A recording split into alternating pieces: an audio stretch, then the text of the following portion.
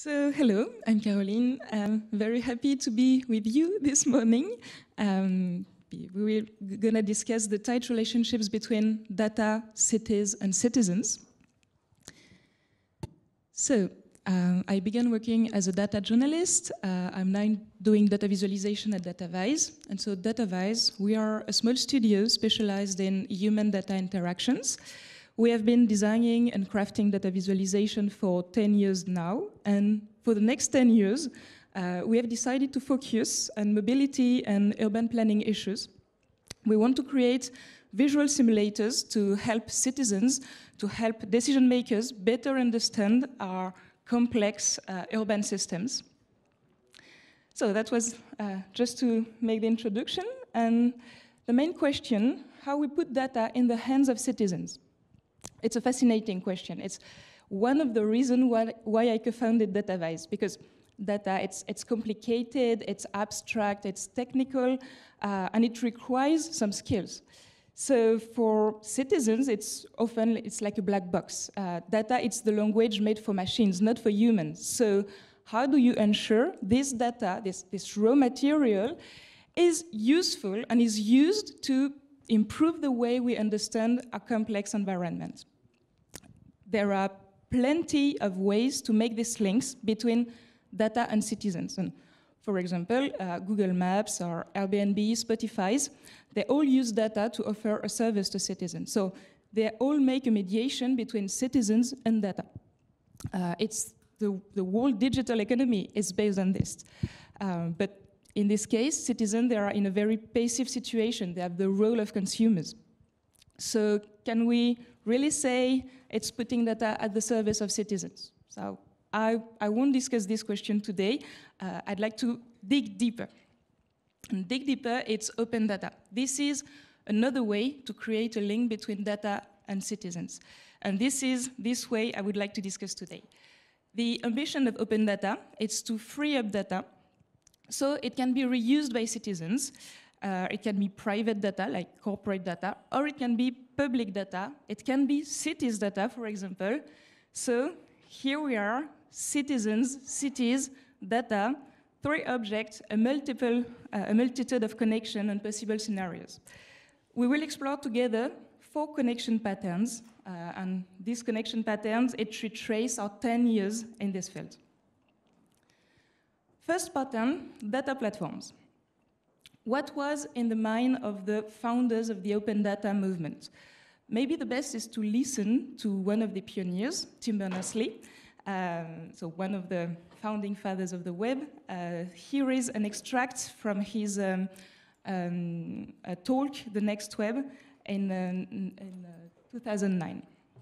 So it is with data. I could talk about all kinds of data. We could talk about government data. Enterprise data is really important.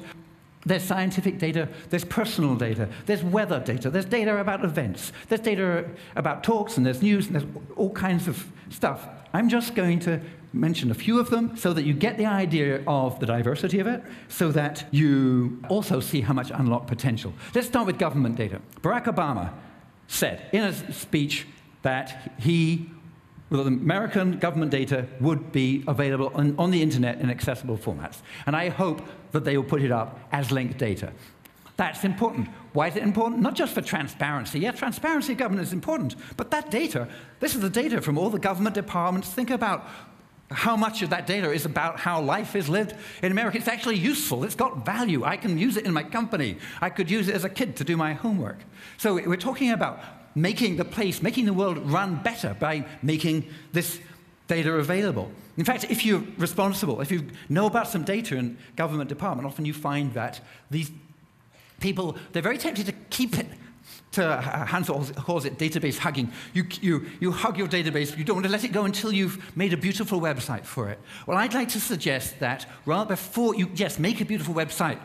Who am I to say don't make a beautiful website? Make a beautiful website, but first, give us the unadulterated data. We want the data. We want unadulterated data. Okay, we have to ask for raw data now. And I'm going to ask you to practice that, okay? Can you say raw?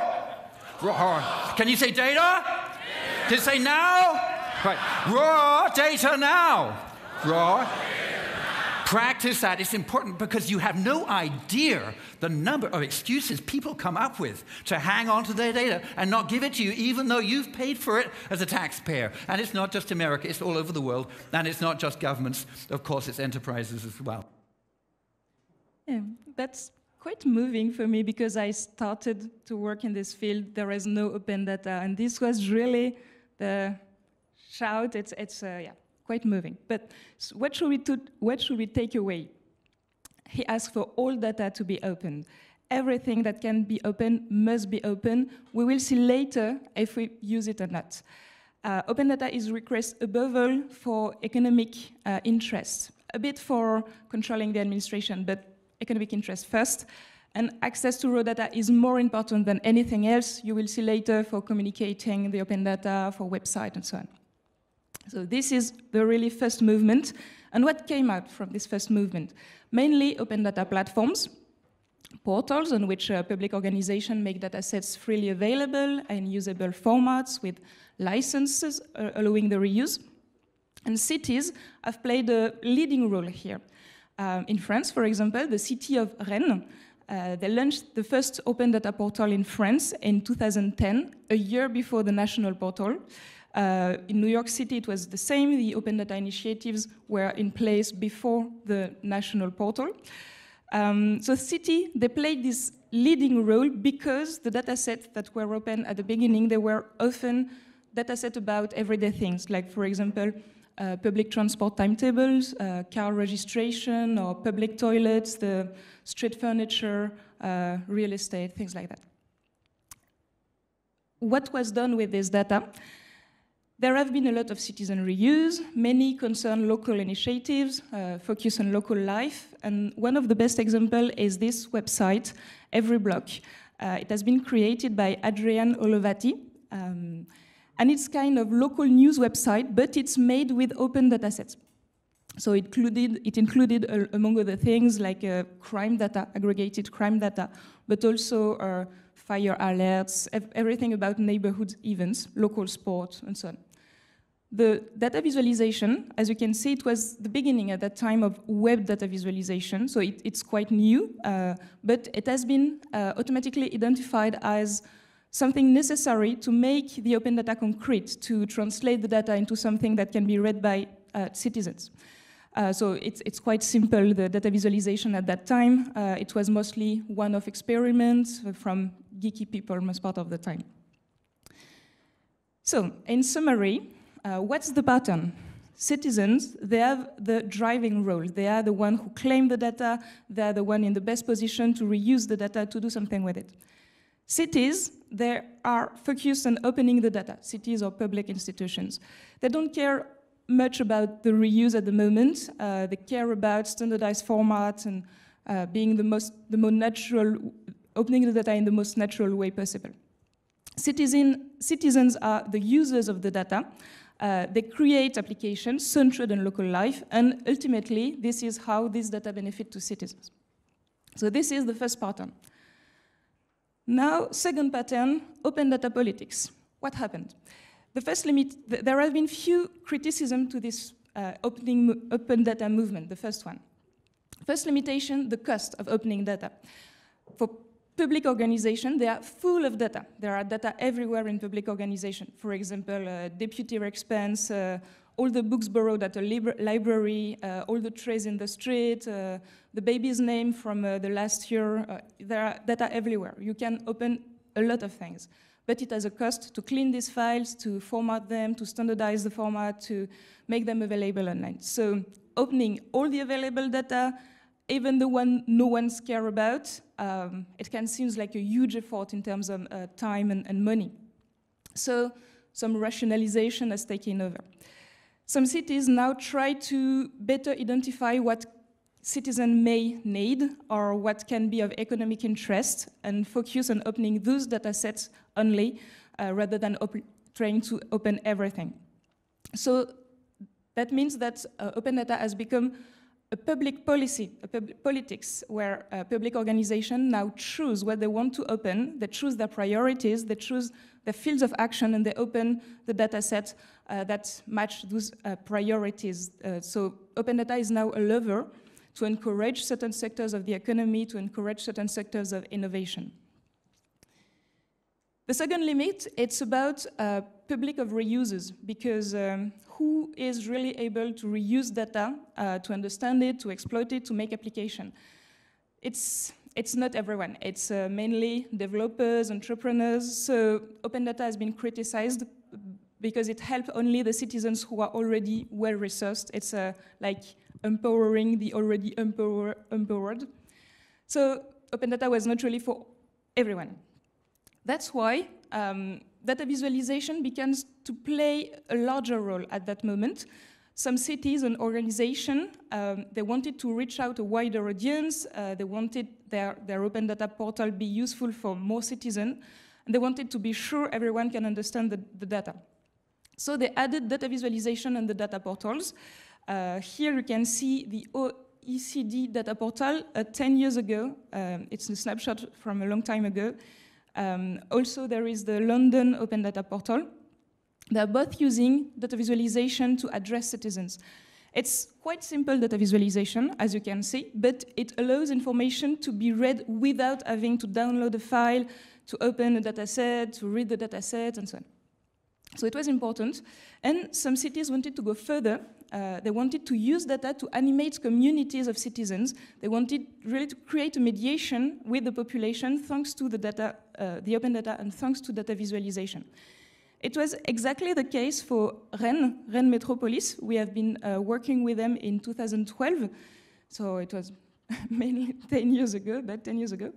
It's a very old project. They asked us to create a data visualization that portrays the population, the inhabitants, using open data. The open data they just released at that moment. So the goal was to prove that data are not just for developers or entrepreneurs, it's for everyone, and it can help people better understand where they live, better understand the neighborhoods. So just to have a quick look at this very old project, it was the map of the metropolis. Yeah, it's a map of the metropolis.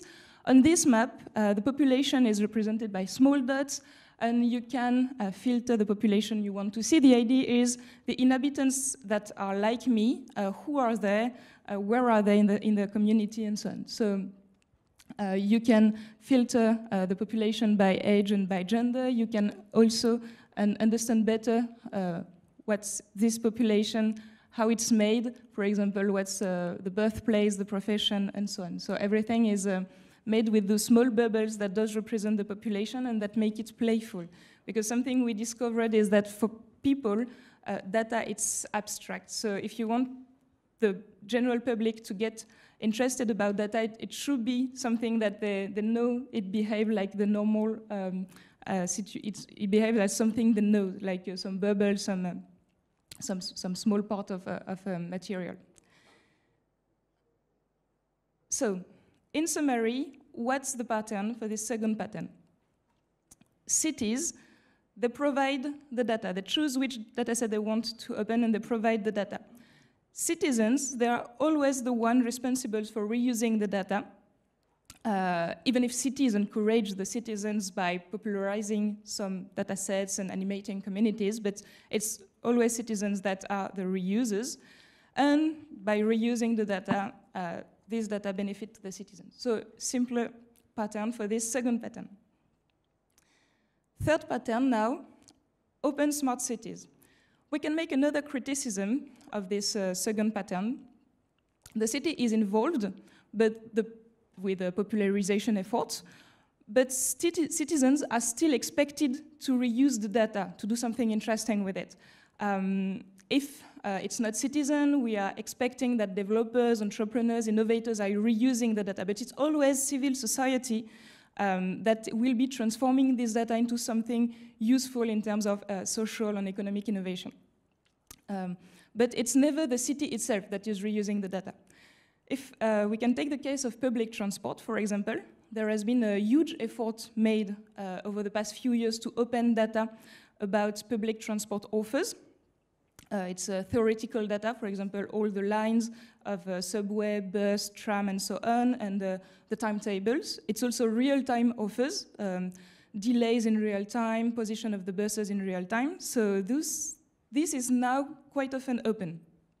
Open data policies, they have lots of cities and governments have encouraged the developers of application that promotes multimodality. So all the application that helps you find your way with combining train, buses, self-service bikes, carpooling. All those applications have been developed by civil entrepreneurs or by developers or by just private companies. And there is an important challenge. That's why they have been encouraged, because we need to reduce the share of the car in transport, we need to reduce our carbon emission, and we need to reduce the price of transport for users. So it's a huge step forward, those that have been open. It's a huge step forward, those developers of application have been encouraged. But we can question the fact that open data is always addressed to civil society. Citizens are responsible for building their own tool that will improve the situation, so they can build some application so that people can consume better the existing transport offer. But open data can also be used to improve the offers rather than just better consuming the offers. Open data can be used to improve the way cities or operators design the transport offered and the way they work on the offer for the citizens. So this is another way to make the public data at the service of the citizen. It's using the data to better work for citizens. Of course, cities are already using data to work. It's the whole issue of smart cities. It's optimizing the governance of urban networks using data. And we've been talking about smart cities a lot during the previous talk. So more and more, we have sensors, we have video, which provide data in real time to help pilot the city. So this smart city application, here again, data visualization is playing an important role because quite often you can find some visual interface with 3D dashboards that will help render the data. Here you have two examples of those kind of applications. It has not been created by Dataveyes, it's made by Actemium and Geodan. Sometimes those kind of interfaces, they are called hypervisors. So it's dedicated to real-time information, feedback from the city. However, smart cities, it's really interesting, but smart cities project, it's long project, expensive ones, and sometimes, most part of the times, those projects are very network-oriented, not really focused on citizens. So in my opinion, the ability to make decisions with data, to work with data at the service of citizens, it does not rely only on the fact that you have real-time data, you have sensor data. It depends on how you use the data. Even if you have only theoretical offers from public transport data, you can improve the way you work with it to better serve the citizens. So most importantly, to be truly at the service of the citizens, I think that human must be reintroduced, and not only sensor data. Human must be reintroduced in two ways, in my opinion. The first way is the indicators we are using for decision making. Those indicators, they need to describe the reality of the citizens. They need to talk about the impact for the citizens, because this is how you make decision-taking citizens into account.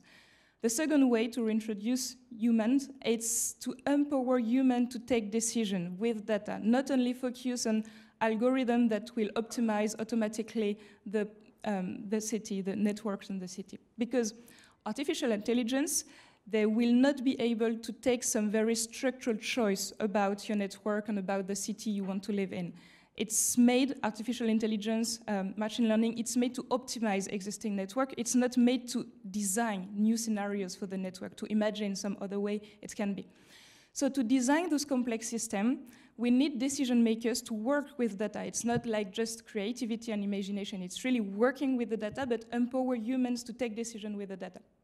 So working with the data, it's being able to think with the data, it's being able to imagine scenarios, to test those scenarios, to see how it will behave if I do this or if I do that. So let's take an example, again, with public transport data. This is the modality project. It's an internal project we are working on at Dataveyes at the moment. And modality, it's a tool to visualize all the mobility offers on a territory and to diagnose the impact of these mobility offers on citizens. So it's also a tool where you can design different scenarios for the offers, and you can modify the lines, modify the timetable, and see the impact on the citizens. So let me introduce this quite quickly, because we are going to talk about modality during the workshop. So if you want to know more, you can go to the workshop. So with modality, at the moment, we are working on a case study for the Paris region, all the region around Paris. So here you have the map of Paris. We try to compare the current situation, so here in 2010, and the situation foreseen in 2030 with some new lines, some new subway lines, and new train lines that are under construction at the moment. So we use open data from Île-de-France Mobilité, which is the authority for public transport in Paris region, and we use also data from Navicia, which is an open source software for passenger information. So how does this tool work? We have the network. So this is really the raw material, all the lines for bus, for tram, for subway, for train, all the line, all the station in the city. We have those lines for nowadays, for the current network, and we have those lines for the future, the scenario for 2030. With those raw material, with those networks, we also have all the timetables and everything that dedicated to the offer. With that, we can calculate some indicators that describe how you can access, as a citizen, how you can access the territory if you live in this plot or this plot or this plot. So we divided all the region in small plots, 4,000 meters, from 4,000 meters. And all this information is useful to describe if I live here, if I use only public transport network in 60 minutes or in 30 minutes or in 90 minutes, where can I go, what can I reach, what are my chances to find a job if I use public transport only and I don't have a car, how many times should I need to go to the hospital, can I go to the hospital without a car, can I go to a cultural place without a car, how many touristic sites can I visit without a car, and so on. So we created different indicators describing the reality for citizens, and with those indicators, we can compare the current scenario in 2000, actually, and the scenario for 2030. And we can also dig deeper because we have filters. And with those filters, you can slice the population. You can highlight plots with, for example, the revenue, how if people are rich or poor. So you can highlight, for example, the richest plots, the people with the richest, where the richest people live, is their accessibility to the territory better than the place where the poorest people live. For example, here you have the middle age, where the oldest people live. Can they go to the hospital quickly, comparing where the youngest people live, and so on. So this is, yes, just a short demo of what we are working on at the moment, but we're gonna go deeper in the workshop. So in summary, what's the pattern? In this third pattern, here, cities take the initiatives. They collect data, they provide data, and they use data to improve the way they work, to improve the governance. So here, data is used to improve the cities, and at the end, this benefit to the citizens because cities are better. So yes, it benefits to the citizens. So here, the difference is cities take the initiative in this new pattern. The fourth pattern, cognitive cities now, because the criticism of this previous pattern is that, as you have seen, citizens are practically out of the pattern. Even if we work with indicators that are citizen-centered, focus on citizen, the citizen, they are only final beneficiaries of everything. They have no active role.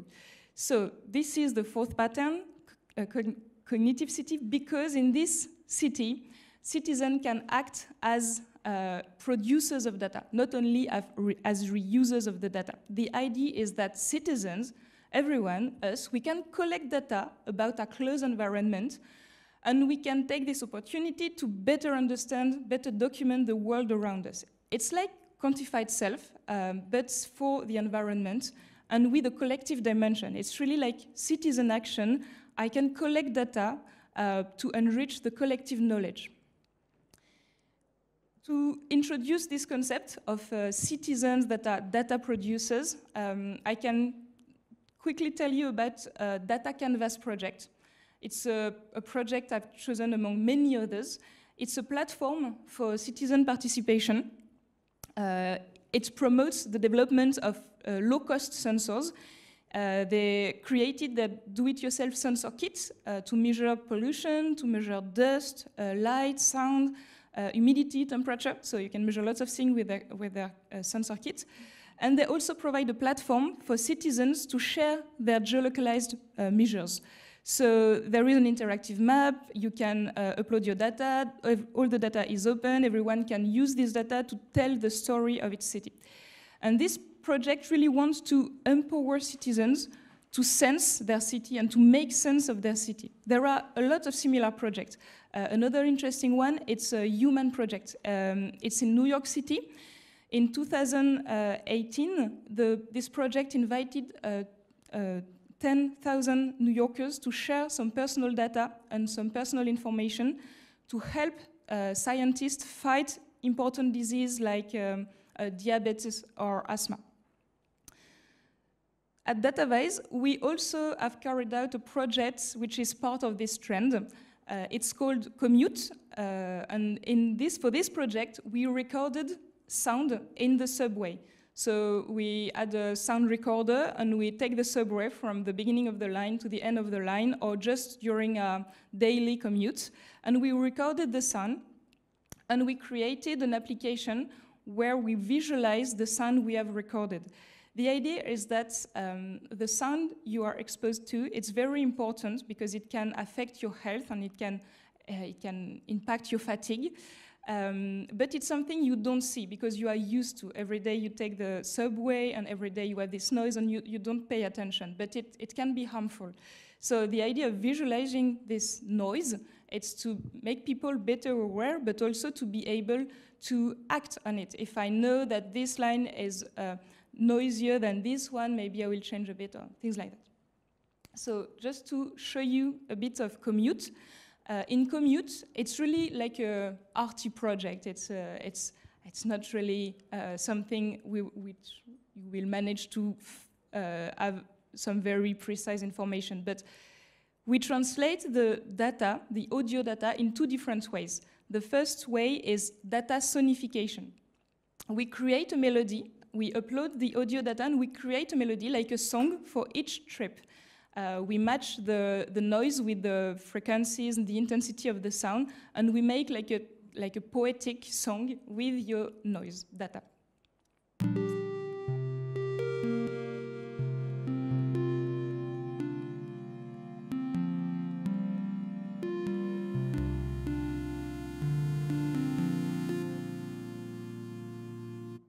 So yes, everyone can use an audio recorder, do your daily trip and upload the record on the platform, and you will see the song of your daily commute. The second way, it's using data visualization. So visualizing the data. You can see here how intense the sound has been. Is it more intense at the beginning or at the end of the line? You can compare some line and you can better understand what are the noisiest moments, which routes are less noisy than the others, and so on. So these citizens projects, they are really promising because they help document the city. It's another source of information about the city. So we have the data that public authorities are already collecting with the sensor networks and so on. And you have the data that citizens are collecting with their personal sensors or with their smartphones. And this is where we can move from smart cities to cognitive cities. So this term, cognitive cities, it was not invented by ourselves. It comes from different articles talking about urban governance. And what we call cognitive cities are cities that make the most out of these citizens' data and out of machine learning. It's learning cities, cognitive cities. Cities that are able to learn and to capitalize on past experience to improve their governance, to make them better able to adapt to a complex system. So remember, smart cities, it's about data analysis to improve efficiency, and cognitive cities, it's about learning with feedback loops to improve sustainability, resilience. Citizens, they are a key element here in those connective cities because they act as sensors. It's like citizens are a network of sensors. If they share data, they can collect with their, for example, their mobile phone. So citizens, they are a source of real-time feedback, and this is really important because this gonna help city be reactive and learn from those data. So to summarize this last pattern, in a cognitive city, cities collect data, provide data, use data as in the smart city. So classic data, open data, sensors data. They use this data to improve their governments and to improve the city. Citizens benefit from those improved city, but also citizens play an active role. They collect their own data, they share the data with the cities, and they can inform the cities this way, but they can also better understand their environment, better understand the city thanks to these actions. So, quick wrap-up. We have seen 4 stages in the relation between cities, citizens, and data. 4 different patterns that illustrate the different views of citizens' roles and the different views of the city's role. I will not say which model is the best, of course. There are some good points and some bad points in every model, and each city needs to find its own model with its citizens. But there is a trend line running through these different patterns. It's the growing role of data visualization, because data visualization can be a medium, it can be a lever to fill this gap between data and citizens. It's a way to interest citizens in data, to popularize the open data, but it's also a tool for citizens to collect and to visualize their own data. And it's also a way for citizens to realize how important their data are for their and for their city. Thank you.